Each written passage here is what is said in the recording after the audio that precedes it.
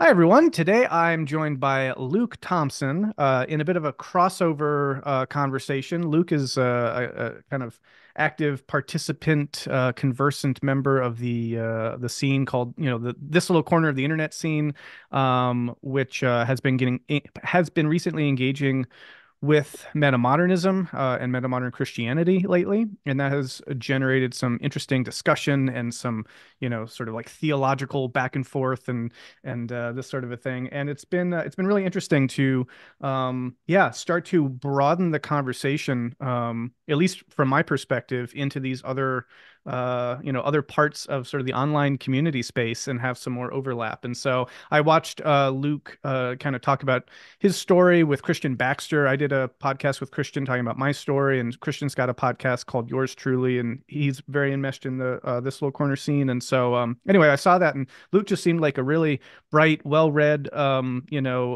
Christian thinker who has a really fascinating story, but also has really, yeah, grappled with a lot of theological ideas. And so I thought it'd be interesting to, further enmesh these communities and try to get some generative tensions explored and dive into some of the theological content and the prospective possibilities of a metamodern Christianity. So that's my setup for this convo. And thank you so much, Luke, for coming on the podcast.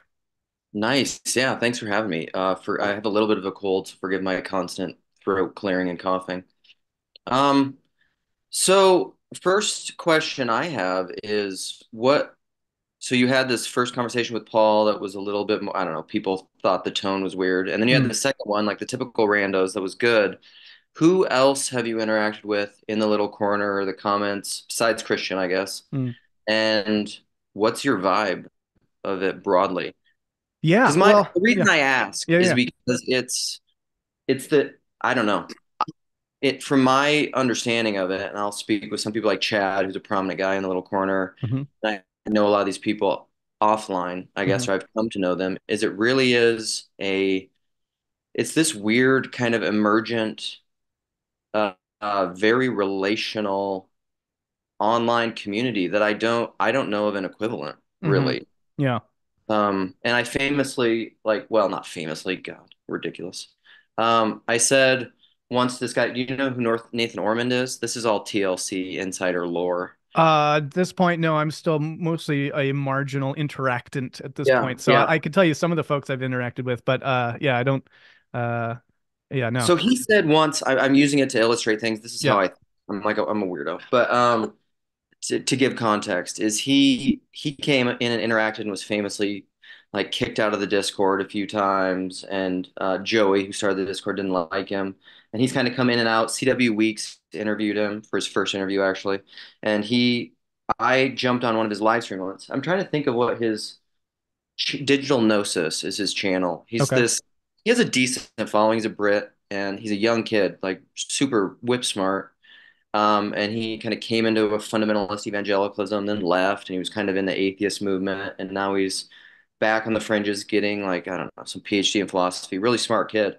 But I jumped on his live stream, and I said something like, "It's deeper than ideas, man," and he just like it's become this like little TLC meme where he has brought it up multiple times and Mm. mocks about it because he's a very and I say all that to say, like, the TLC really is like we talk about ideas a lot, but it's really person centric, and that's Yeah. kind of on the backbone of the randos Yeah. conversation. But anyhow, Yeah. Yeah. So I mean, my framing of of this little corner, which yes is abbreviated TLC. That took me a yeah, minute back, some weeks ago to kind of make that connection. But yeah, so the TLC henceforth. I became familiar of about through these overlapping kind of podcaster and sort of thinkers in this space. So so John Vervaeke is very much a part of sort of the metamodern conversation space. And okay, John, of course, will talk to Jordan Peterson. He'll talk to Jonathan Pajot. He's talked to Paul Vanderklay. Greg Enriquez has chatted with Paul Vanderklay. And in many ways, a lot of some aspects of the metamodern conversation space really cohered in the wake of the Jordan Peterson phenomenon via channels like Rebel Wisdom, that were tracking a lot of that. And so there's been a kind of yeah, adjacent relationship between some of the meta modern stuff happening and some of the figures in that conversation and the Jordan Peterson Pajot stuff. And then my understanding of TLC is that it's really paying attention to tracking and interpreting sort of in real time the unfolding of a lot of the Jordan Peterson conversation, the Jonathan Pajot conversation, and and then as those figures have interacted with people like Vervaeke. And so when I was noticing all of that, then Paul Anleitner posted some videos on metamodernism and Right. Christianity, and I thought, oh, that's interesting. And of course, most people watching this now will know my whole history with Christianity, being brought up in that, and of course my relationship with with metamodernism. So I was kind of keen to have that conversation at some point. But then, Paul and the Pauls actually have both had conversations with John Vervaeke. And so at a certain point, when Paul Vanderklay was getting into this topic of metamodernism and found some of my videos, that seemed like a ripe time for these communities to like be more directly engaging with one another. So then, yeah, then I finally went on Paul's channel, or no, I'm sorry, I had Paul on the Metamodern Spirituality podcast. We talked, and as you say, yeah, I didn't have enough context going into that conversation to fully like be able to maybe situate like where exactly that discourse was coming from. I was familiar with Peugeot and the symbolic world, so I thought a lot of it, and with Peterson, and a lot of that framing has tended to lean into symbol and to sort of the literary and conceptual and the psychological readings of the texts. And so there's a moment in my conversation with Paul where I kind of assumed that that was sort of the predominant frame when we brought up the resurrection and the physical and the literal and all that. Then it was sort of like, oh no, there's this whole way in which there's a different theological angle here than maybe what I would see Peterson himself saying, or Pajot. I still find a little bit to kind of you know be on the edges of all this. So anyway, just to finish that thought, then we had these conversations, and I've been in contact with folks like Chad the alcoholic and Mm. and Grail Country, and they've reached out. So we're going to be having some conversations. Of course, I had a conversation with Christian Baxter,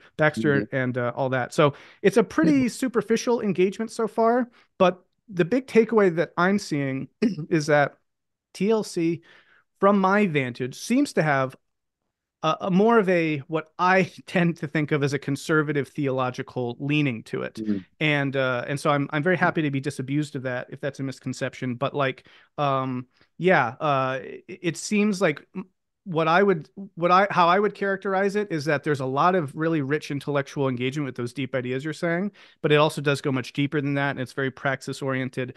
But in terms of like dialing in on the theological stuff, I see a lot of discomfort with like historical critical readings and wanting to kind of dismiss a lot of that. I see a lot of discomfort with certain kinds of, yeah, maybe liberal theology or whatnot. And so that was part of why I wanted to talk to you, because yeah, I'd like to get your sense of all these things, and maybe we can hash out some of that stuff. But how does any of that land for you? Do you feel like I got anything really off there? Um, no, I mean, I think a lot of that's pretty accurate as far as I see it. It's interesting because it's I, the the political conservative or conservative, I'm sorry, political, it was Freudian slip or it was a tell. The conservative liberal paradigm, I Hmm. mean, Paul talks about this a lot, is kind of a, I don't know, I think it's a particularly um, Protestant frame. And and by that I mean like post-Enlightenment political national frame. I'm trying to think of how to summarize and distill it down. So even I will agree with you. Some of those terms, I think when we usually use those terms, there's a political Yeah, connotation. sure. American Christianity is really connected to all that, obviously. And so when people say conservative, what they typically mean is uh, the way that I interpret that is they lean into a very hmm, uh, I would almost say literal, historical, critical, not even critical, because that gets into the progressive Yeah. thing, interpretation of the text, six-day creationism, Hmm. physical resurrection. But some of that stuff is so fascinating because I think TLC is pretty diverse. I mean, you'll definitely Hmm. discover talking. I'm guessing with Grail Country, you're going to talk to Nate. Hmm. I interact with a lot of Grail country stuff. Those are some of my closest friends. And there are definitely people in there like Jedediah, who's often on Grail country, is very self-admittedly on the liberal end of the spectrum politically, but all of those categories become very hard to pin down because Hmm. one of the things I love to quote because I was speaking with my priest once and he had this line I love to quote all the time. And he would say that, you could look at that Orthodox Church from the outside and you could say, well, it's very conservative in all the liturgy and the vestments and the structures and all that. But he said, then you have to always ask the question, this is always the thing with conservatism, is what are we conserving? Hmm. He said hospitality. Hmm. And so that's kind of there's a Cohen in there Yeah. and a little bit because it's an open, you're conserving openness. Hospitality means an openness to the outsider. Well, let's dig into this. I'd love to try to unpack this a little bit and get some more clarity because I agree, Yeah. and this has been a hard thing that I've been navigating with TLC is like these categories become really problematic, and if you try to use them, throw them around, people will push back and say, "Oh, well, wait a second," and then you're like, "Oh, okay, well then not that," Yeah. but then the Yep. next thing out of their mouth will be something that you would associate with that category. So you're like, "Wait, I don't Yep. understand." But at the same time, I will totally acknowledge that, like, obviously to a certain degree all words are imperfect and they fail us in capturing the realities that we're trying to speak to, Hmm. but especially in this sort of domain of religion and with the nuance that I think people are really sensitive to in this corner of the internet that are trying to navigate that. So let's dig in and if words like conservative or I tend to fall back on like terms like traditional, devotional, um, Mm. I do use the word literal, but again, these words have been around long enough that I get these sort of triggered answers, and I don't mean triggered like oh you triggered me, but I meant like you drop a word and then it's sort of like oh people already anticipated you using that word, so now they're going to push Yep. back in a certain way. Yep. So give me some other words, give me some other language. How would you talk about some of the theology that's showing up in this space that might retain elements of the tradition and some of those interpretations and the theology about that, but maybe isn't traditional, isn't conservative? Does that question make sense? I can try to reframe it if not, because it's a I, hard I thing mean, to. I think so. I can wing with it. Now, to validate what you're saying, I mean, and I run into this all the time. I mean, I don't. I'm. Uh, it's kind of hard to categorize because, like, Sherry and I, who's another Grail Country one, we often say this, or I've said to people before, like, I'm more conservative than a lot of the conservatives that I know, and I'm more liberal than a lot of the liberals. I actually think that usually. Uh, I like to rely on a lot of Jonathan Haidt's work in explaining Mm, this, or even David Bentley Hart speaks about these things well. But even in American, like the American political landscape, I would posit that everybody's a conservative. They just have different values. okay. They're trying to conserve different values. And Sure. conservative, I like to understand in the Jonathan Haidt sense of it's psychologically illustrated most by the disgust impulse. Like the persons that are outside, like you're almost scared of them. They disgust you. Or Peugeot used this once and illustrated very well, which would put me firmly in the liberal camp. Is he said kind of the boogeyman or the bad guy, the image for a conservative is the chimera. It's just Mm, like, what is that? I can't put it into a category, so it weirds me out. Like, mm, what is it? It scares me. mhm, And the boogeyman of the liberal type is the hillbilly, the mm, inbred, the thing that has no new life coming into it. mm, mhm, And I think that's my best. I prefer that. And in that camp, I'm very much the hillbilly because that's the thing in my own traditions that I've been pushing back against, which I actually think has nothing to do with moral conservatism. It's like intellectually, I'm very liberal.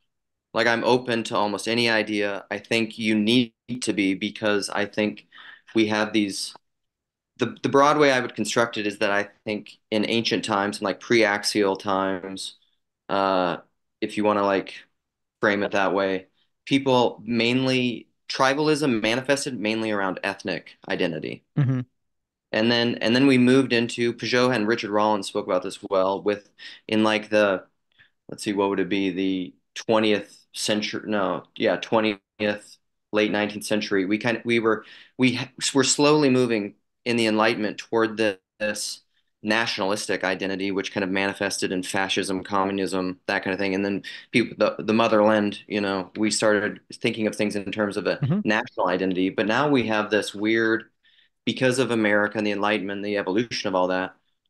Well, America has a national identity, but it's not really national ethnic. Hmm. It's completely ideological.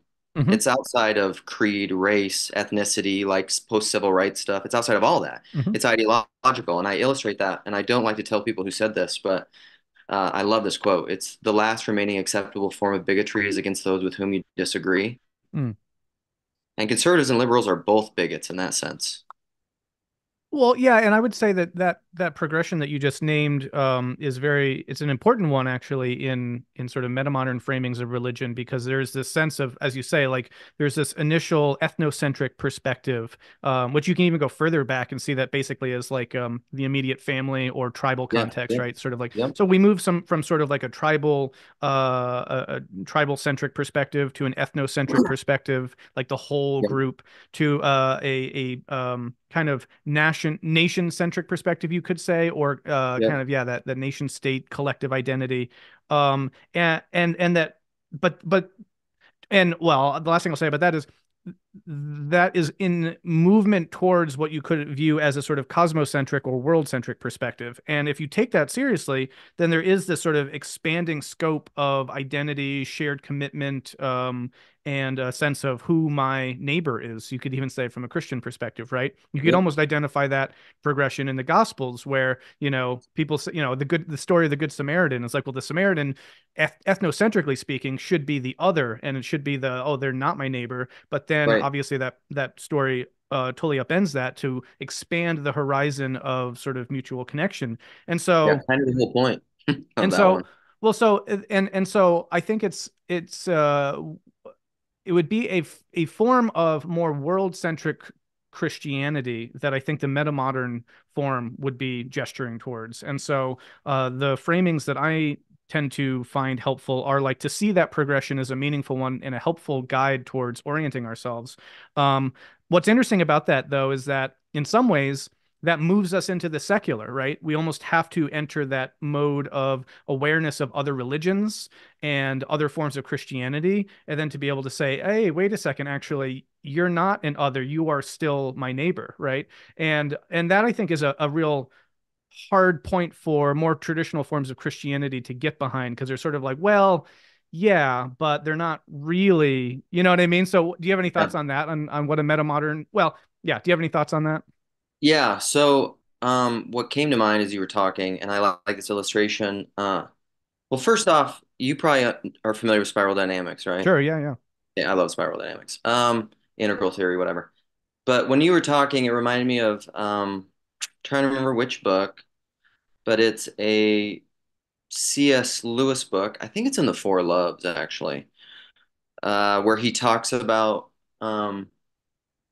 love of country and he makes this distinction essentially that like just because someone loves their country and their people group, it's not necessarily at this exclusion of, it's just an acknowledgement of who you are and Mm-hmm. where you come from and your people group, but it's not necessarily set against someone who's not that in kind of this Mm. zero sum way. Mm-hmm. And so part of part of what I like about, I mean, secularity is complicated because, this is all the work of Tom Holland and I would argue that to use a Peugeotian thing that I like is things, or this is Jedediah Pascal actually from Grail Country combined with Peugeot, but like things are relative, but they're not arbitrary.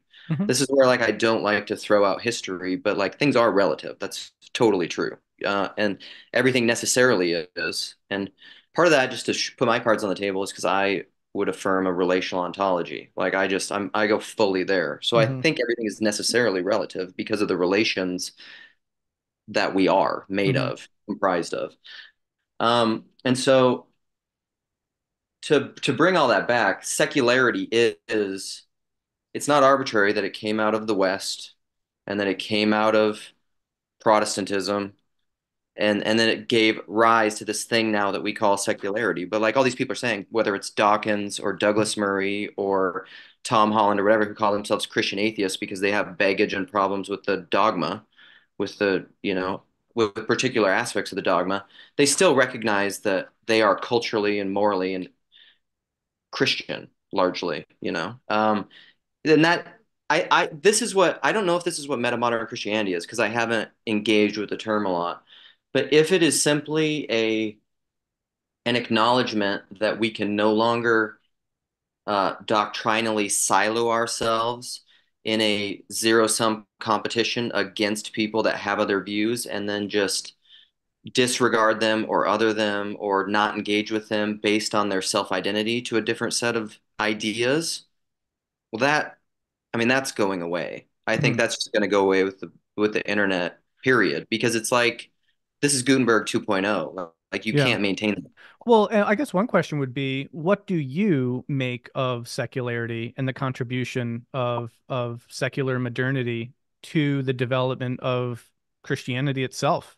And not just you, maybe. What's your interpretation of how folks in the TLC generally think about that as an issue? Um, I think it's a mixed bag. I think most of the people in the TLC have gotten to the point, and it wasn't always this way. There's a little bit of more uh, consensus thinking about the negative detriments of modernity, which Hmm. I mean I think is primarily like different aspects of rationalism or objective, like thinking. Paul calls them monarchical vision, like Hmm. thinking that postmodernism rightly critiques. Like this Yeah. is where when Jordan Peterson talks about postmodernism, it drives me nuts Mm. because I think I say there's honest postmodernists and dishonest postmodernists, which I call mofo pomos. That's one of my little Lukeisms. But David Bentley Hart spoke about it really well in an article too that I saw where he basically said that there are honest postmodernists which just critique meta narrative, and that's correct. There isn't like some transcendent propositional meta narrative. That's essentially just the same thing as propositional tyranny, because you're always interpreting all of that, because that's the hard problem of all perception, is that it requires a person to interpret anything. Mm. So that doesn't just apply to science, that applies to narrative Hmm. as well. It applies to everything. But then there's the mofo postmodernists who say there is no meta narrative, and that becomes the Yeah. new meta narrative that they Right. use to control and power and manipulate. And yeah, whatever, screw those people.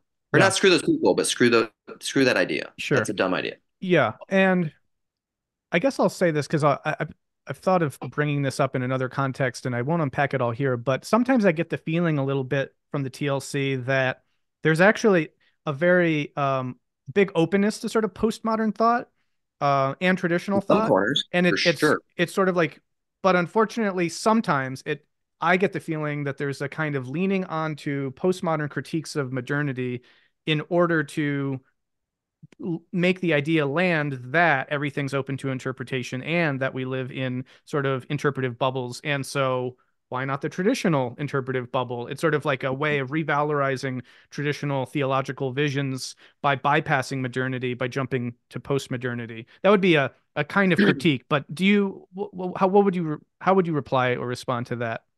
Well, I think even trying to hold traditional values in that way, you're some kind of a, I think the term I like to use for that is you're some kind of a restorationist where you're always looking backwards, like we need to, like the people that are trying to discover the true historical Jesus, or the people that are just like trying to get back to the New Testament and biblicists that are just like, this is when we had it all figured out, despite all the criticism St. Paul was having to all the different churches. Um, and I think what Peugeot has illustrated really well is that there is no going back, and that's a false understanding of tradition. Even one of my favorite intellectual voices in the corner, and I talk about him all the time, and I just think he's fantastic. Is Jordan Daniel Wood? He speaks about this stuff really, really well. David Bentley Hart speaks about it really well with tradition and apocalypse, but you can't like one way I'll illustrate it is this is like Jordan Daniel Wood will talk he talks a lot about Maximus the Confessor and the Council of Chalcedon in the early church where we're figuring out these divine and human attributes natures of Christ and what's going on there. This is the big schism between the church and the Oriental Hmm. Orthodox, and where we get the Neo or the Chalcedonian Creed, and he very adamantly says he's a Neo-Chalcedonian, and by that what he means is that he's not a Restorationist Chalcedonian, where it's just like this this rational, literal approach to the text that's always backwards looking, Hmm. which is really a rational approach to it, thinking that like we understood that fully in an encapsulated way. And he would say, it's always a yes and no. This is the spiral of understanding, and that's the Neo-Chalcedonian aspect. He said it's not that he believes what they said at Chalcedon was wrong. The misstep is when you think that you fully understood that in an encapsulable way that you can then control, and you can start playing the either or game. Which side of the line are you on here?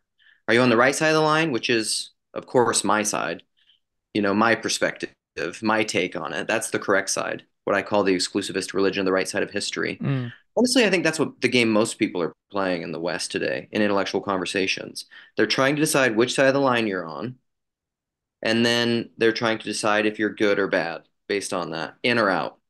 And I think that whole game is, well, I don't know, inhuman. Yeah, I guess I'd love to drill down into this issue of secularity, modernity, and history for a second, because again, Okay. that's where I feel like there's the most um discomfort in the TL. By the way, do you say the TLC or is it just in TLC? Because the T is this, so it's a demonstrative. Would you say Ooh, the this corner of the internet or just I don't that's know if true. anyone I don't know if That's it's a good well question. No one has what brought that up, but you whatever should the just say nomenclature is, it doesn't matter.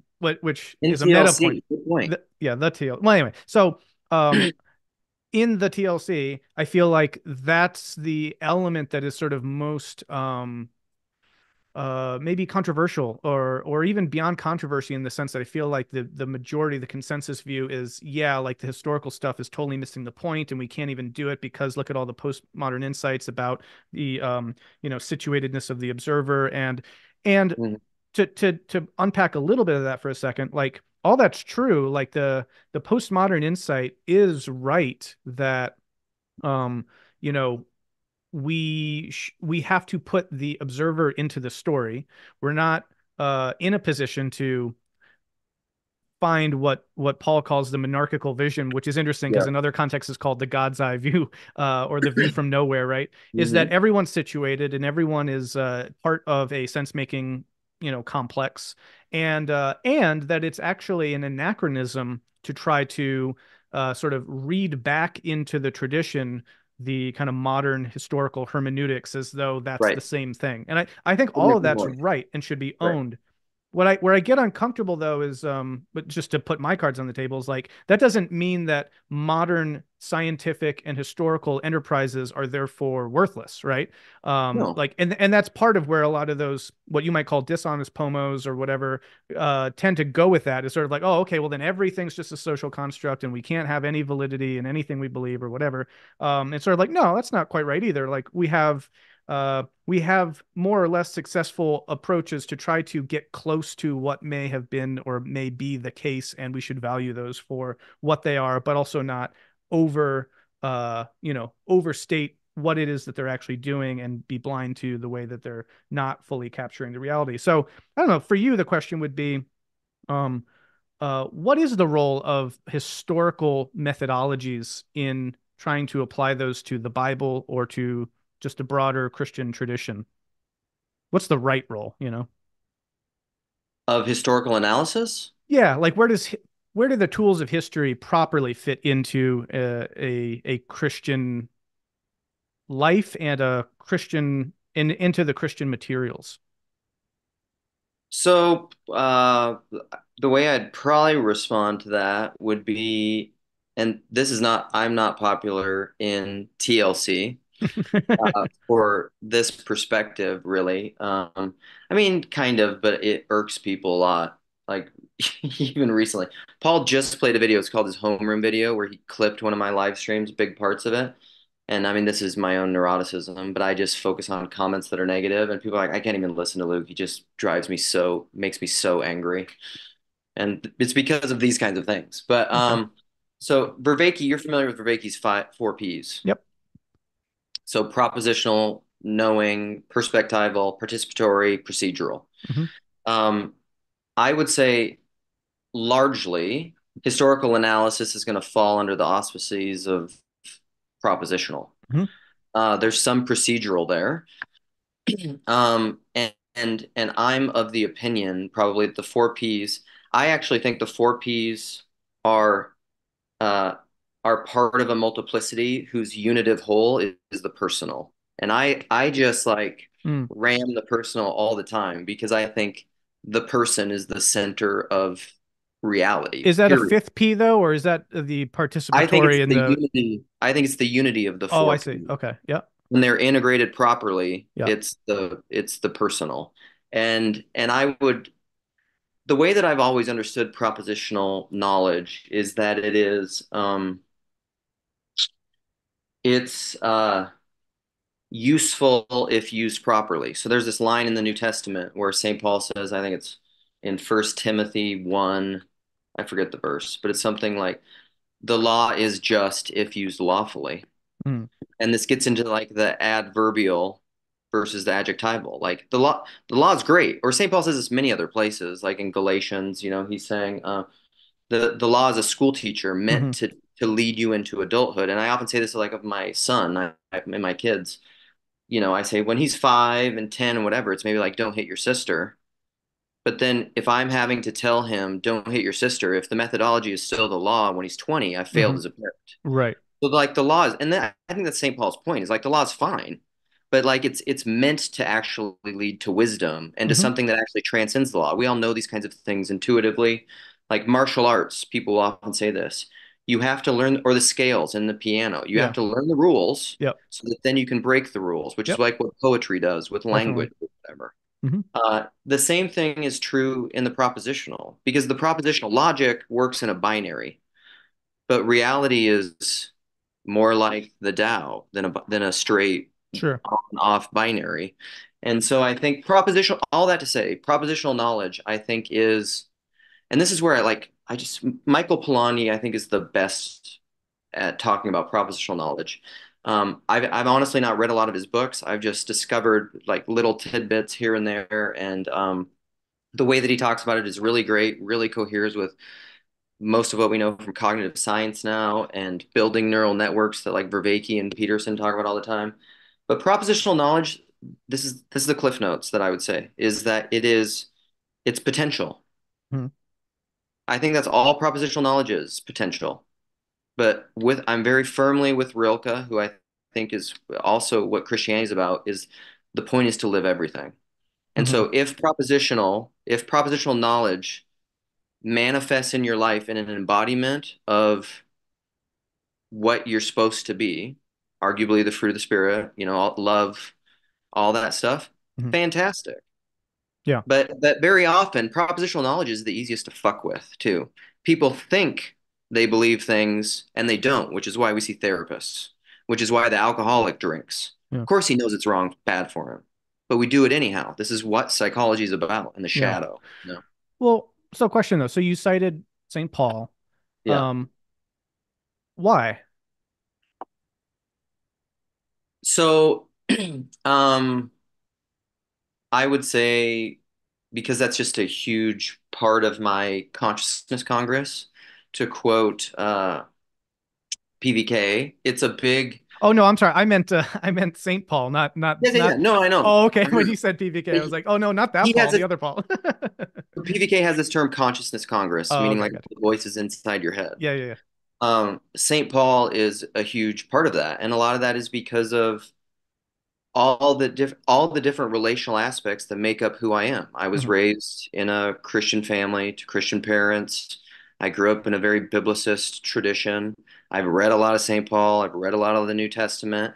These are the conversations I Yeah, have all the time. I go to a church now that, you know, acknowledges him as a significant yeah. part of the authority of the tradition of the church, all those reasons. Okay, yeah, yeah. All right, great. That's helpful. So then, with that, um, where I kind of, and I'm not sure if you watched, I did a video called "Metamodern Christianity," I think it was simply called, and it was I spent a lot of time talking about how I kind of crack the history nut here, and it would go Mhm. something like this, right? Like you quoted St. Paul for all the reasons you just said. Now, the consensus among modern historical critical studies is that Paul didn't write First Timothy. So the Mhm. passage that you cited would, from a historical vantage, not go back to Paul. Yeah. Now, if someone wants to make of that, oh no, now I can't cite that, or now it's not authoritative or whatever, I would say they're missing the point because Yeah. all of the reasons why you cited St. Paul have nothing to do with who historically wrote it. It had all to do Yeah. with your history. Um, but where I land with all that is that history can tell us things that then we can integrate, but it is precisely that kind of what do we do with it? It's the wisdom that comes from that. It would be perverse and probably unwise to just throw out a bunch of our tradition and our what we value, what we're familiar with, and all that just because some historian says something, right, at a Right. propositional level.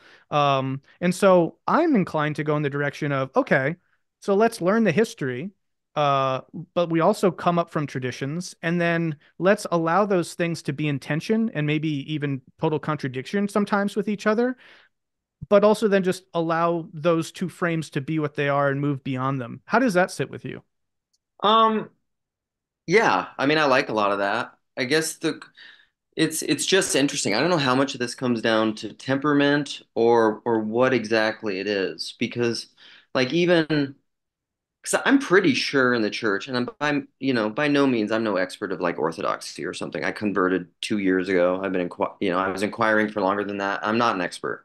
I don't even really read about that stuff that much as I used to as a Protestant. But I think they say also he's the author of Hebrews, and like nobody has thought historically that Right. Paul was the author of Hebrews for a long time. Yeah. Uh, my my my knee-jerk response to that, and this isn't to trivialize it, is just like I don't care. Yeah. So then let's dig into that. So I think that that's the response I hear a lot. And I'm like, good, you shouldn't really ultimately care. But then the reasons why people don't care, I feel like aren't catching something because a lot of people Mhm. want to say, yeah, I don't care. I'm just gonna still believe that he did. And it's like, well, wait a second, that's not quite right, right? Like history is a thing. Like for example, like if you were talking about the 19th century and nationalism, right? Yeah. That's based on historical methodologies that we know about those things. And so then if I don't know, this probably wouldn't happen obviously at this point and given all the evidence that we have for 19th century history, but let's say someone's like actually nationalism wasn't really a thing in the 19th century, right? Like most times we hear historical information, then we say, oh, okay, I guess I have to update my understanding of history in light of that. But then it seems to be a special case when it refers to religious stuff where it's like, oh, okay, yeah, but I don't care. And so I want to help people get to the I don't care part. I just feel like that needs to be done with intellectual integrity to say why you don't care. And for me, it's because what you really care about is the participatory and the perspectival and those deeper ways of knowing and the tradition and your history that you were brought up in that you can cognize the history such as the modern Mhm. historical stuff gives it to us, but you can also say yeah, okay, that's fine, but that really doesn't have to do much with all that other stuff, you know what I mean? So like anyway, that's my take on the I don't care, but what's your take on the I don't care? Um, I suppose I would just kind of go back to what I was saying with Rilke. Like, at the end of the day, what matters to me is uh, that people, as a Christian, I think the deepest part of that is that you want predominantly yourself, but also others to manifest Christ to the world. And Mm, so to actually be that. hmm. And so I'm kind of like St. Paul, 1 Corinthians 9, or 1 Corinthians 9, whoever the author is. I become all things to all people that for the sake of Christ I may win some. It's just Yeah. like it doesn't um and it's not even um the history I suppose is like it's like interesting to me, but also like I don't put a lot of stock in analysis. One of the things I like to talk about is the Chinese farmer, and there's also a really great article that, or part of an essay or something that Lewis wrote on vivisection, where he says like modern science, tries to understand life by like dissecting a Hmm. frog. Well, it's dead, You're right. Yeah. Yeah. and so and I think we often do that the same kind of analysis with Yeah. history and with, you're killing the thing through Right. your analysis. And and often those things will change and they're evolved through history. So like I'm slightly interested in them, but also because of the way that I just put very little emphasis on propositional knowing as I think it is the least powerful probably of the four P's to actually make you into a good person. Well, let me ask you this. If you found out, let's say you grew up in a Christian church and you had all the background that you did, and then let's say you became, I don't know, you turned 20 years old and you went off to school and someone said, the Bible, well, that was written 45 years ago by a guy named Thomas Barry, Weisenacre. And everyone knows that, let me show you and let me prove it to you. And then, like, let's say you were just, that was demonstrated to you. Would that change your faith? Hmm. Well, what comes to mind is like I don't know how he would demonstrate Yeah, that because again, he would be demonstrating that probably propositionally, and I would have to ignore like my existential and phenomenological experience of like the rest of entirety of right. the world, which I think has been thoroughly Christianized. Like that's kind of the whole point is like I think most of the modern world through technology, really, and so I mean, and there's a good and bad aspects of that has been Christianized through the technology of the West. I Sure. mean, like you talk to almost anyone of like what it means to be a good person, they're going to be consciously or unconsciously just talking about uh self-sacrifice, loving your enemies, the Yeah. golden rule, that kind of stuff. And so I would be like, well, yeah, you can disprove the Bible. What do I do with all of that stuff? Well, let me ask you this. You said earlier, right? You mentioned First Corinthians, which for the record is considered historically to be one of the authentic Pauline Oh, thank epistles. God. But but you also said or whoever wrote it, right?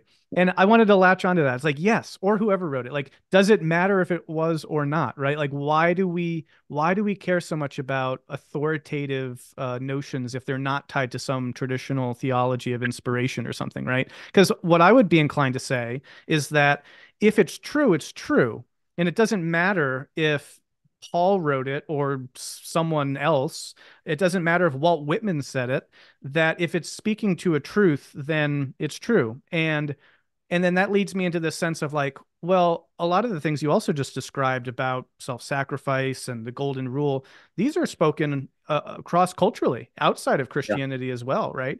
And so that all I take those things and I interpret them in light of what we were talking about earlier is moving from ethnocentric to, nation centric to world centric is like from the world centric perspective, you're like, oh yeah, the truths have been spoken by a bunch of different people throughout Mhm. time here and there. And, Christianity has a lot of those, but so does Buddhism, so does, Right. Judaism, etc. Um, and and that to me seems like that progression that seems true itself as well. And so that seems to gesture, in a sense, through Christianity and beyond it in terms of its specific historical instantiation that like the Christ would be that universal truth that is being accurately identified across these different traditions and seen and named and described and that's the reality that the reality of Christ can actually exist outside of Christianity, even if viewed from that lens. What do you make of that conglomeration of thoughts? Well, yeah. I'm I'm a weird Christian in that I don't know. This is going to be very non-dual. And so I think Christianity is a kind of exclusivist inclusion. And so in the same way that you're talking about like universal cosmic Christ stuff, I affirm all that. And I think all truth is God's truth. And, C.S. Lewis talks about the Tao and the truth that's in every religion. And I affirm a lot of that. I think that's very true. I suppose the way that I would talk about it is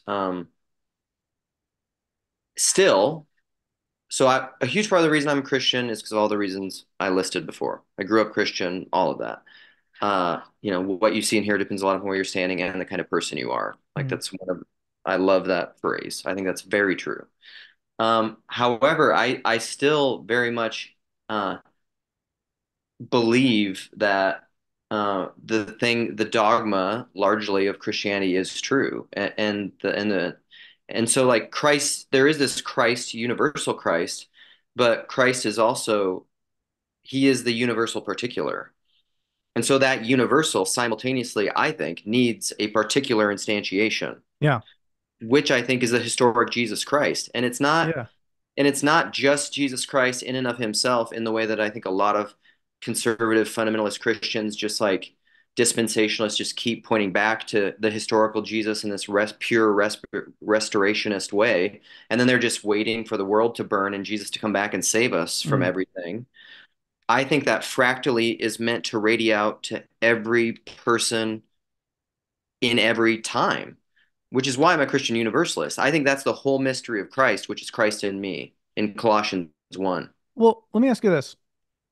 So you affirm this sort of like universal Christ consciousness Yeah. element or some Yeah. elements of it, but then you do acknowledge, as you say, or you you specify that that needs a imminent historicized particularized form, and that's where the dogmatic aspects of Christianity come in. Yes. However, I would never impose that on someone else Yeah, sure, sure. because that's, I Yeah, mean, but just to get a you sense either of believe how. it or you don't. Yeah. And just to get a sense of how you think about this though, because so then that does seem to get us back to the issue of chronological time and history of like, yes, there's all that, but there was this human being named Jesus of Nazareth and he did Right. such and such, and this is recounted in the Gospels, right? So if that's Yep. all true, which again, I would say like that's a very kind of common classic theological, if you want to call it traditional devotional, it's a very familiar traditional theological lens. Hmm. How does that not get us entangled with the thorny issue of history and historiography again if we're talking about things happening in space time? Like why shouldn't that be amenable to the same kinds of historiography that we use to talk about Abraham Lincoln? Well, you can. I mean, you can, like I was saying, you can do all that. I just don't put that much stock in that kind of propositional analysis. I don't think that's the primary way that we know things. And the one of the ways that I would illustrate that is a well-known English-speaking Orthodox intellectual is this guy, Father John Bayer, and he has a lot of his lectures and sermons online are basically just illustrating this one point. I mean, he speaks about a lot of things. He's done a lot of research with Origin recently, just had a new big translation, but he says that like he asked the question in a very like dialectical way of his students very often he would say is like what's one of the most shocking things about the New Testament when you read it, and he doesn't like just feed you the answer so then everybody's pull parroting this like Mm-hmm. Sunday school answer that they think he's looking for, and it's not usually it. And he says, well, one of the most shocking things is just like how much like for how much the disciples and the apostles just didn't believe anything that Jesus was saying repeatedly over and over and over. And then, at the end of his life, in the Passion, Peter betrays him 3 times. Judas betrays him, hands him over to the authorities. Everyone leaves him except arguably John, and but he's standing a ways off. Mm-hmm. And then even after the crucifixion, they're all just like torn up, and they're just like he doesn't like it's over. And then there's even this is the whole literal physical resurrection thing, Mm-hmm. and Peugeot's spoken about this well. I mean, I don't know if these people are reading the New Testament because it seems pretty amorphous and nebulous, because he shows up in the garden, they think Mm-hmm. he's the gardener, they don't recognize him. On the road to Emmaus, they don't recognize him. He shows up in the upper room, they don't recognize him. He's in the room where all the disciples are hiding. Jesus, the Mm-hmm. resurrected Jesus, that everyone's like, you should believe in. At the time, in the text, they don't recognize him. That's what the text says. Mm-hmm.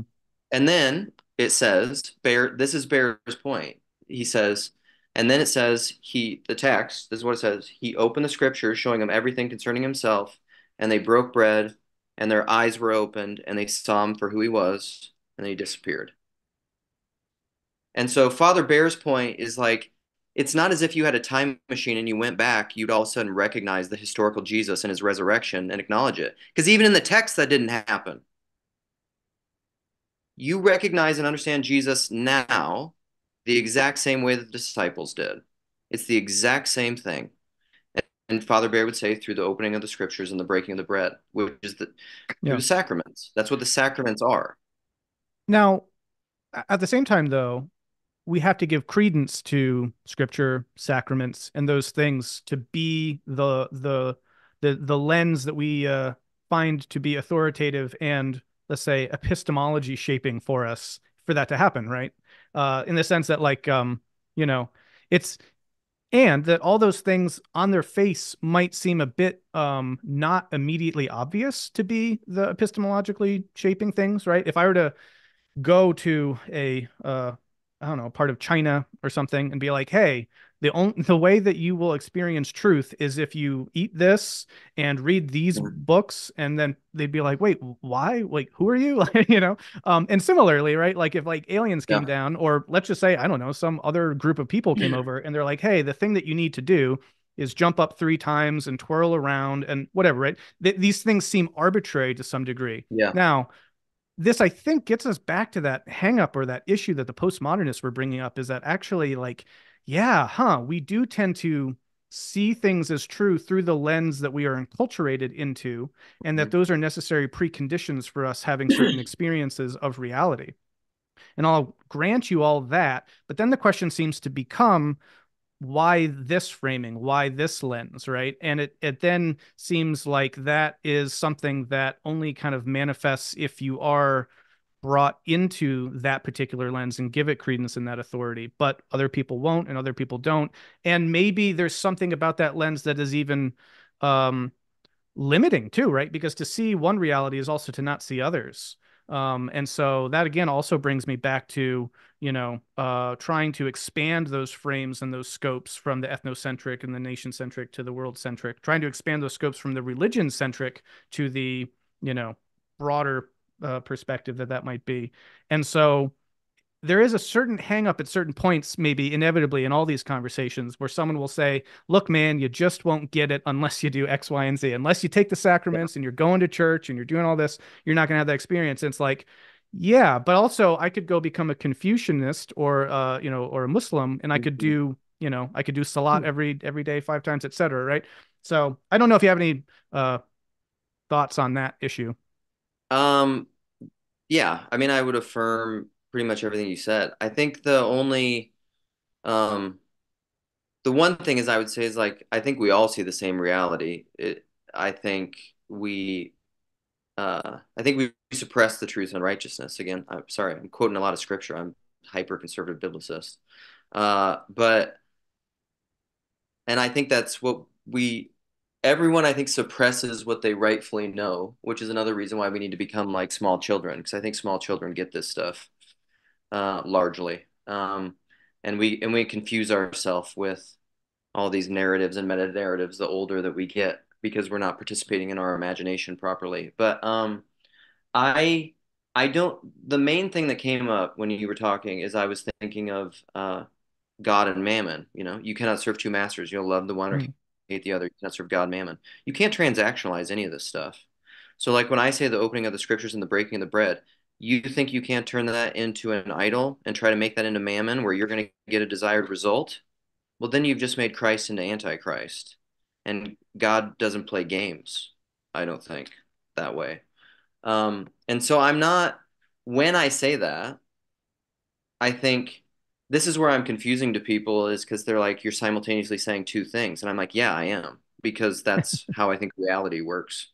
Well, that might be some of Um, the source of some of the equivocation that I struggle with in the TLC, is like, well, wait a second, you just said the opposite thing. But anyway, well, sorry. I don't, to affirm a lot of what you're saying is not so much, um, is, is not so much that, I mean, I'm a weirdo in the TLC too, I would say. I don't know that I speak, I'm a prominent figure in that maybe, but I don't speak for a lot of people. There's a lot of people who just be like, absolutely, Luke does not speak for me. Sure, yeah, of course. Because there's a lot of people who I think, and tell me if I'm completely wrong, a lot of the thing that I think one of the things that you are most concerned with, and I don't want to just like, this is just something that I'm seeing, Sure. and you can completely disregard it. If you have a palpable concern and fear because of your own experience in the church that people are going to, and I have the same thing. I have the exact same thing that people are going to. This is my big experience with the church and what I hate about it, or the air quote church and Mm, what they do is they want to transactionalize all these things. They want to take God down and control him and take these things that should be icons and turn them into mm, idols. mm, And I am adamantly opposed to all those things. And people hear me saying this of orthodoxy all the time. Like I will affirm the sacrament, the proper, people talk about like apostolic succession, binding and loosing authority of the apostles, which is then given to the bishops. So that's the proper opening of the scriptures. It's not just like this arbitrary, you just go read the scriptures and it's some like mm. magic thing where all of a sudden you're going to see. I don't think that's the way that it works. There's Yeah, proper, a sacrament has to be properly done by, through the right people. yeah. And even then, that doesn't mean that can't be bastardized. Of course it can, and it has been many times. Mm, Every everything has to be in alignment to Christ mhm. for it to work the way that it's supposed to work. And I think that even happens. I mean, I'm guessing you'll talk about this with Nate, but Nate and I have said this a lot. Nate said this, I think, before Vervaeke ever said it. It's become a thing now. That Christianity already is the religion that's not a religion. Mm. I mean, I think it always has been. I think it's been bastardized and been made into institutional religions where people try to control and manipulate things, which you see in like the Reformation and aspects of Constantinianism, Yeah, and its ties to the politics and all that stuff. But yeah. I think that's all a bastardization. Well, let me ask you this. Um, to get back to this issue of like framing and what shapes what we see and all of that.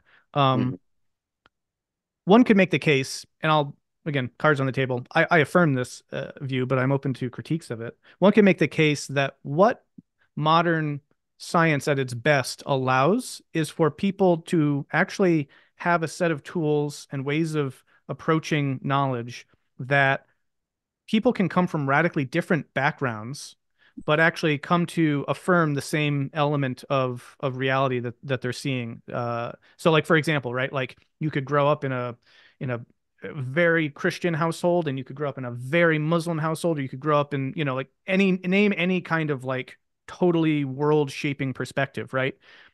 But we could also see people from all of those backgrounds kind of move and grow through them and then all grow up to become scientists and then all look at certain elements of reality and share a coherent vision in the same way because they're using certain principles and certain sort of shared epistemological tools. And to me, that doesn't mean that I'm not saying that the scientific framing is the totality and that that's the be all end all, but it does seem to gesture towards this notion that if that is where thought can gain coherence, that there's sort of a public consensus making discourse space that it seems to exist beyond parochial traditional world shaping that we do experience in the secular modern sphere. And it's the basis for modern democratic nation states and our medicine and a lot of the technology and all the stuff that's sort of driven, the advance of modernity for better or worse, right? But it still has a profound causal impact on the world and has a lot of causal power. And so my interpretation of that is to be inclined to see that it is possible for people to come into alignment with their perspective of reality despite having their worldview kind of necessarily shaped but by these different kinds of perspectives. It's just there you're operating from the perspective of, well, here's a set of sense making and interpretive tools and sets of kind of validation techniques that we can use so that despite your background, if you kind of adhere to this basic set of logic and methodologies, we can actually all be seeing the same thing. And so I see that then, therefore, as sort of a more encompassing, more integrative perspective than the radically different worlds that people will grow up in a parochial sense. Would you disagree with that? What's wrong with that way of looking at things? Um, well, so you're talking about the scientific approach to um Well, I would say reality in general, but I could be more specific, right? Like you could, what's his name? Reza Aslan, I think. He was Mhm. is an Iranian. He comes from Mhm. actually an atheist and kind of partially Muslim background, I think. Yep. But he can do modern historical critical study of the Bible and come to the same kinds of conclusions that a Christian, someone raised in a Christian background, can come to, and a Muslim and a Hindu and a Marxist or whoever, whatever background you come from, if you go into studying the historical modern critical method and apply that to the scriptures, those people can have a conversation where they're all kind of talking about the same thing based on the same means, whereas all those other earlier parochial perspectives will all kind of disagree about fundamental reality. And so I want to suggest that maybe there's something to that what happens at this space that is somehow allows us to transcend some of those limitations of what shapes our epistemology. Or maybe that's just Well, modernist propaganda or something, I don't know. no, I mean, I don't know. I mean, I would say that I probably don't know enough about historical criticism practically to even, I mean, I know what it is generically, but Hmm. I haven't studied it, Yeah. and I'm not trained in that sort of thing, so I don't even know that I could speak to what it really is. I would say that I'm probably doubtful about it, especially as it moves further and further from the hard sciences. When even like you get to something like medicine is really an applied science, Hmm. like medical diagnosis and during like we've even seen in the last few years, and despite all our medical interventionism, like our broad health is just plummeting, like in America, for Mm. example. And so it's almost like the more we know and the more people adhere to the standard protocols of medicine, the less healthy we're getting. Mm. So, so I'm dubious of that kind of stuff, especially when it gets to like applied sciences. But then the other thought that I had is even what it seems like to me is even if there is some, even though I can't articulate what it is, some practical approach to historical criticism, really what that is just like a procedure Mm. that people participate in Hmm. that creates perspectival salience because Mm. that's what Hmm. we are looking at. Yep. You're getting relevance realization because of these procedures and participation in it, Hmm. which lends to perspectives, and then you extrapolate that to propositions. I mean, Yeah. it's like, Yeah. I don't know why that's any different than, but that's the same thing you're doing when you go to a liturgy. I mean, Well, it's that just a yeah, but scientific that's an liturgy, interesting it's the point, same right? thing. Though, is that only how would you say, this is a really interesting topic to dig into because this is like a profound philosophical issue, right? So, like, what is the difference between the procedural aspects that go into the knowing of science versus those in the liturgy? And the kind of more radical postmodern view would be to say none. In that sense, science is no different from religion. But I'm not inclined to go there. I'm inclined to say, well, what has a greater causal power? By a kind of pragmatic appreciation for the output of certain kinds of ways of knowing, right? Like, and so, right, like, uh magic is also procedural and then leads to propositions, right? And like you could use Mhm. voodoo, or you could use some kind of like rain dance to try to propitiate a god or something, right? But then you could come along and try to see, well, what's the success rate of that? And then you could compare that to other methods and say, oh, well, actually, maybe this has, there's no difference between, this method versus chance for yielding a particular outcome. And then this is the beginning of scientific thought itself that's able to adjudicate those things, locate the causal variables, and then act upon them. And then arguably you are able to do things more efficaciously. So that would be the epistemology justification for certain modes of, yeah, procedural knowing over others. And I think that if we're going to avoid the real radical relativism that forms of postmodern thought present us with, we have to take that seriously. The last thing I'll say about that, though, is that I think where modernity fails is it only looks at utility and efficiency and things like that, and it misses wisdom, right? And it misses the whole other aspect of us being, as you say, from a relational ontology, operating together and having to do meaningful things with each other that are rooted in value. And like there, it just doesn't know what to do. because you actually have to expand further from the modern perspective to see all of that stuff going on. And so I would say that that then updates our procedural knowing to be able to say, oh, actually, we need to be aware of all this other stuff, and that is the legitimate insights of postmodern thought to be able to bring in the context and oh, you're making us aware that we're using a lens, and how does that maybe impact the conclusions we're coming to and all that. But like I see these as updates, and so then there's a broad trend, and it goes back to the same kind of trend of the ethnocentric to the nation centric to the world centric, is that there's a way of seeing the unfolding of history itself as leading towards these kind of upgraded perspectives, not in a naive way and not in a sort of idealistic, oh, isn't everything getting better, for all the reasons we can critique modernity and things like modern science. But at the same time, I broke my hand, and if that had happened 500 years ago, I would have a bum hand for the rest of my life. So we got to give modernity its due. um so those are just some thoughts. Uh I have another question that kind of relates to all this, but I'm not sure if you want to say anything else to any of that or take anything in a different direction. Um, no, I mean, I have a few more thoughts, but I don't know that it would be Yeah. helpful. It would just bog us down. Okay, so then so here's a very specific one where you brought up the hard sciences, right? Like I would say archaeology is a pretty good hard science. Well, something like it, right? Yeah, like we have Yeah. certain kinds of, yeah. But it's certainly, there's stuff, there's evidence, we can draw conclusions from it, and that sort of a thing. It's different from like textual criticism and stuff like that. It's very evidentiary Mhm. based. Um, and this folds into scientific modern historical critical methods, because we can use archaeology to like look at the Bible, or like, no, I shouldn't say the Bible. We can look at the areas in which the Bible occurred and then see what kind of historical, or rather archaeological artifacts exist that can be dug up and examined that might relate to those events, right? Um, Yep. so as biblical archaeologists in the 20th century have done that more and more, and William Dever is great, and Israel Finkelstein, people like that. One of the insights from a lot of that is that a lot of the early biblical material doesn't track with the archaeological record. Like there Mm. doesn't seem to be any archaeological evidence for a conquest of Canaan or an Exodus or anything like that, or that the grand, period of Solomon's reign was this grand. It seems to have been a rather tiny nation, and and then only you get sort of the growth of, anyway, blah blah blah blah blah. So basic insight is that like archaeology brought to bear on biblical events doesn't really corroborate that so much.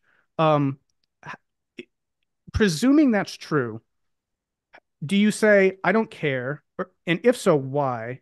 Or do you say, what do you say? Like, do you say, well, that's bad archaeology, and if they did it right, it would corroborate it? Or is there some kind of way of being like, yeah, but that it doesn't matter if there wasn't an Exodus, it doesn't matter if there wasn't a conquest, or does it? Like, these are the sorts of things I'm kind of interested in getting your perspective on. Um, yeah, that's a good question. I think most, where I would probably go with that just automatically would be, again, like we'll see, and time is the revelator kind of, and that kind of varies and changes all the time. But yeah, to grant the point as like a thought experiment, um, let's just say it's as ironclad as evidence can be that like it just those things didn't happen. Um, I mean, I suppose that would be troubling. I mean, that would cast doubt on, I mean, it would cast doubt at least on those narratives Mm-hmm. of how things came to be. I mean, it's an interesting thing because I don't know what I would really do with that. Personally, I've kind of always, in a sense, religiously, I've always been pretty. There was a time I was into apologetics and things, and that was more of my probably evangelical days. But even now, like I'm really just pretty concerned with practical things Yeah. I mean, and I like to talk about this stuff online and with people, but being a good father, being a good husband, this kind of stuff that is very tied to ideas of the New Testament and Christ. And I mean, and you see aspects of it in Judaism, obviously, as well, and other religions, but repentance, transformation, a lot of even psychology came out of, as far as I know, Ignatian spirituality and monasticism. And Mm, so that's the kind of stuff that I'm most concerned with because I've often said to people, and it is a little bit troubling to me because I have a science background and I know these things is like there's this one of the dogmas of science is like if something is unfalsifiable, mm, then it's a problem, right? And and I kind of feel that way in spite of my personal story and deconstruction around some of the ideas of Christianity, and I still feel this way. I don't even know the kind of people that go through atheist phases or even agnostic phases. I have an ongoing conversation with a person. I can't, I don't understand it. I don't even know mm. how I could get there. Oh, interesting. Okay, yeah. Yeah, because I have to admit, I didn't watch the entirety of your conversation with Christian, so I wasn't sure if that ever came up for you. And that was kind of a question I was curious to ask too, is like if you'd ever gone through a certain kind of deconstruction where you'd grappled with nihilism or atheism or meaninglessness or that sort of thing. And yeah. No, never. I mean, I questioned a lot of the doctrines. I mean, Mm, the short version is the doctrine of hell. Like I had a complete liminal moment mm, where I basically found out, this certain understanding of hell that I would, to me, I thought was just ironclad, but I basically found out I knew nothing about it. mm, And it was just a completely indoctrinated thing in the wrong sense of the word. mm, And the more that I discovered about it and the history of it, the history of how that doctrine has evolved and changed, especially mhm. over time and in different places and different branches of Yeah. Christianity, it was just like, holy cow, I knew none of this stuff. Mm, That's unbelievable. yeah, that's fascinating. And there was an initial kind of resentment with that of like, why didn't Mm, I ever know any of this stuff? I'm not really there anymore. I mean, I think I understand how this. Most people are just scared, man. mm, All this kind of ideological tribalism is just scared. People are yeah. scared, I think. And you can, I think when you allow yourself to have compassion with that, like there's this great Graham Greene line where he says like hate is a lack of imagination. I think Mm, fear is too. Perfect love casts out fear. And mm, so um I say all that to say like I've really gone through the gamut of reassessing ways of understanding all these different doctrines and studying them. But like the like meat, mm, boots on the ground aspects of Christianity with like true religion is this like give a little one a cup of water, clothe the hungry, love your enemies, sacrifice. I mean, and it makes no sense on an evolutionary sense, but unless you want to abstract it to like group evolution, but like that makes no sense for me, mm. really, on a naturalist perspective. The idea of self-sacrifice is nonsense. Yeah, like when you said earlier, you were kind of asking me what my fear, what my anxiety is around, you know, the theological conversation unfolding, and specifically how that gets tied to notions of metamodernism, which, I have a lot of ideas about and care about as a paradigm. I think it comes back to this, which is that like I I s- hmm, I'll try maybe a couple of different takes on this, but it all comes down to this sort of issue of like I think there's a form of a very robust Christianity that's possible that that can confront like the upending of its historical claims and still to use your language not care. It doesn't matter because those things you were just saying, self-sacrifice, love, feeding the poor, all that exists, continues, whether or not something happened 2000 years ago in a part of the world or not. Um, and part of that anxiety is fear for people. It's like a anxiety that I have for people because of my own experience of having moved to explore a lot of the history stuff. It's sort of like, oh, as you say, like that's troubling, right? Like, what if that's true? What if that's true? What if that's true? Oh gosh, those are really troubling, disorienting, world upending possibilities if the history is such an important part of your faith. the kind of metamodern Christianity I'm envisioning is one in which someone could hold the notion that historically speaking, Jesus was very different and other than how he's depicted in the Gospels and how they relate to the universal cosmic Christ.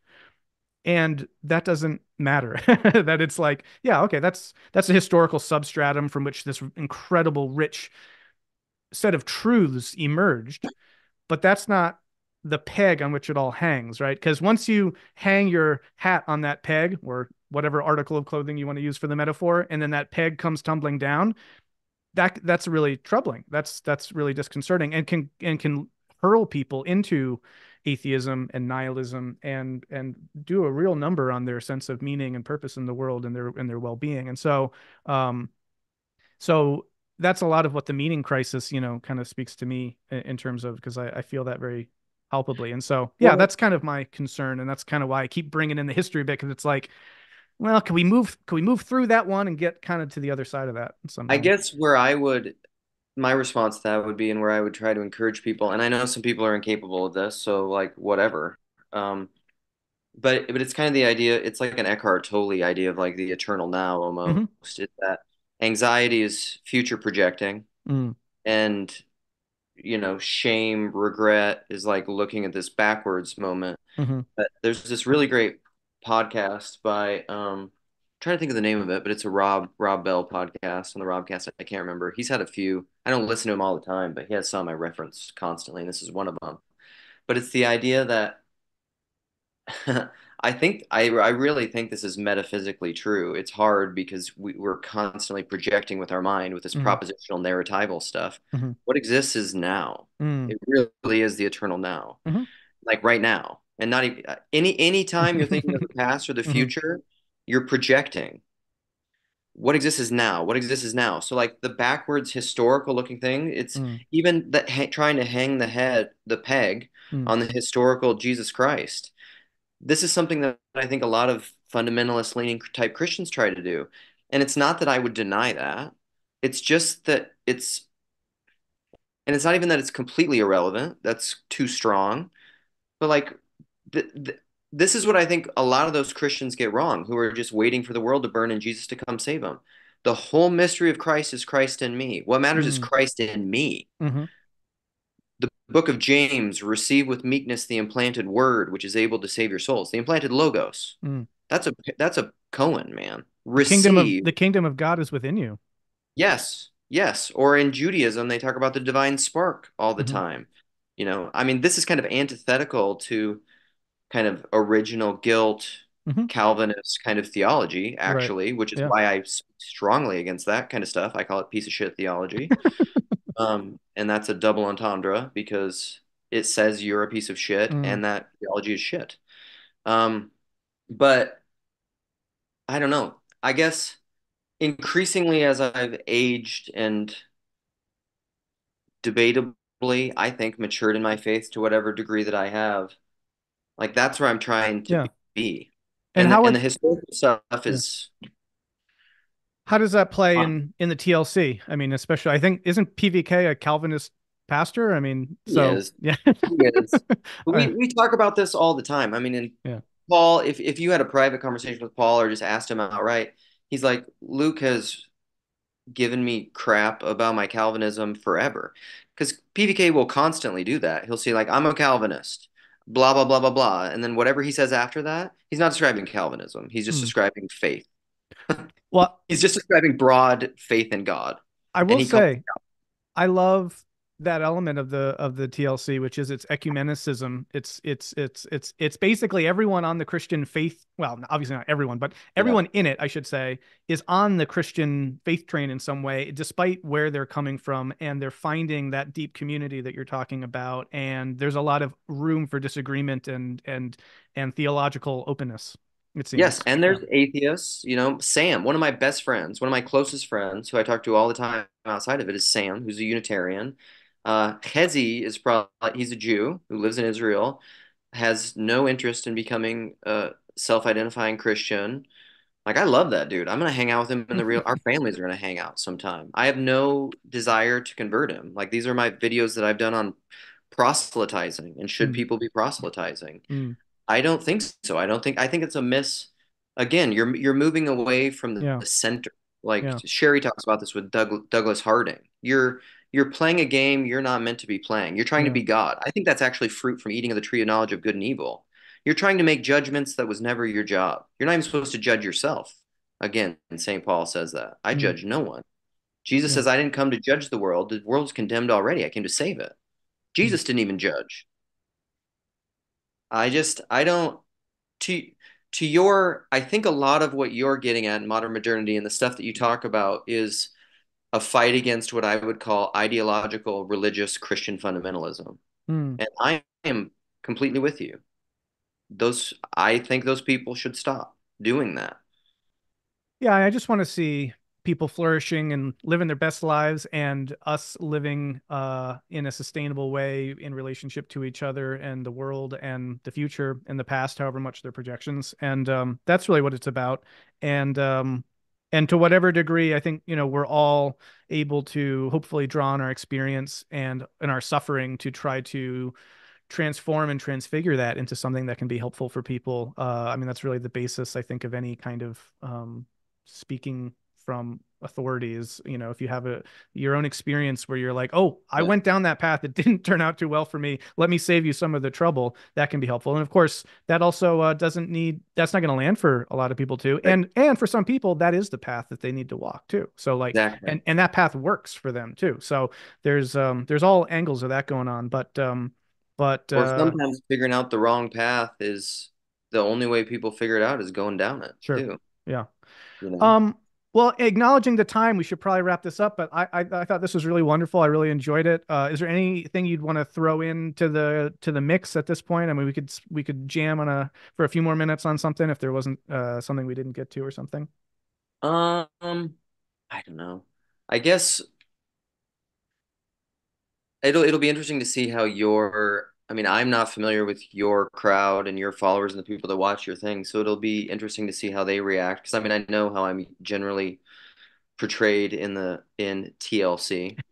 I have people who appreciate me, and then I have people who know me personally, and I think we have good relationships. But there are definitely people that I rub the wrong way because they're basically like, you're saying nothing. You're Mm, saying both things and nothing simultaneously, and I kind of am because I'm saying like the I believe the history, and I do think the history matters in a sense, but not ultimately. There are things. I think largely those kinds of things are distraction. That's what I'm hmm. trying to get at. And so Yeah. even though I think believing that, so this is what I would end with, I guess, if I'm going to say something, then you can close it out however you want. One of my favorite people, I mean, he's basically a saint to me, is George MacDonald, and that's one of the things that if I could point to an intellect or to a thinker or writer, he's probably one of the best. And he has a lot of sermons, but he also has fairy stories and nonfiction things. And Mm, it's been one of the most transformative things that I've ever read was his book Lilith. mm, And he influenced like all the Inklings. mm, C.S. Lewis said like everything I've done is a weak homage to him, mm, essentially. You know, Tolkien, Chesterton, all these guys. And so I've read him a fair amount. Everything I ever see that he writes, I love. And he has this line in Lilith that I almost have memorized. And he says essentially this, and this is like the core of a lot of what I think is um, the fact is uh, no man understands anything. He only thinks he understands things because they're familiar to him and he has unavoidable relations to them. mm, So like people conflate familiarity and understanding. mm, You know, like this table. You think you understand this table, but start deconstructing that with what you know about science. You don't understand what this table is at all. mhm, You just are familiar with it. mm, And he says, and he says, when the fact is no man understands anything, when he understands that, that is his first tottering step, not towards understanding, but toward the capacity of one day understanding. mm. And I mean that's in line with a lot of great thinkers throughout history. Sure. Learned ignorance, you Socrates. know, yeah, you know the mind of the child, and I think that really is that's the place that you can get where you actually have humility that will allow for transformation. Mm, Even like the right brain being the master, maybe. And I think what I love most about TLC and a conversation like this, and why I'm so opposed to ideological fundamentalism of any stripe, whether Mm-hmm. it's religious or political or Mm-hmm. anything, is that you're not allowed to have a dissenting opinion or to Mm-hmm. have an idea that's different than the controlling narrative or the norm or whatever. And all that ever is going to produce is yes men or groupthink at Mm-hmm. best. Yeah. And it's not the way forward. Yeah. Agreed. And yeah, this was great. I appreciate you taking the time. I appreciate us being able to dig into some of those, these thorny issues and very important issues too. I mean, this is the most important stuff for people. And so that's what I wanted to do, and I feel like we really did that with this. So Mission uh accomplished, like George Bush. well, Luke Thompson, thank you very much. By the way, love the mustache look. I know you've Mm-hmm. gotten comments on the excellent Mm-hmm. mustache look. So the profile pic that I have of you will be with mustache, despite you being sans mustache. But just want to say Yeah. both of them are very nice. But the mustache, you pull that off very, very well. Actually, I'm a Thank bit you, sir. jealous. But yeah, appreciate it, and Godspeed, my friend. This was really enjoyable. Thank you very much.